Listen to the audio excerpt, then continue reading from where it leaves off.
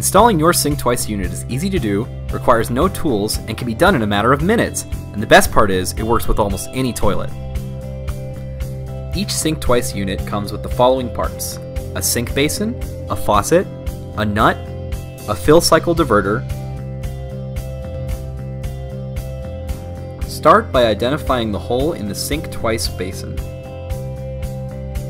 Also identify the Sync Twice faucet. Next, feed the Sync Twice faucet tube through the top of the sink basin. Screw the nut tightly into the Sync Twice faucet and notice the threads on the underside of the sink basin. Now you'll want to remove the lid from the toilet tank.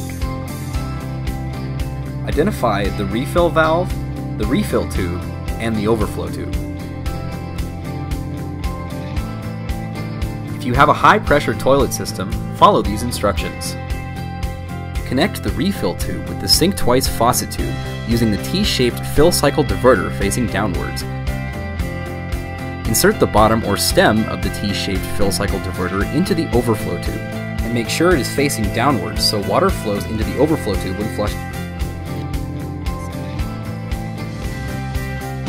If you have a low-pressure system, follow these instructions instead.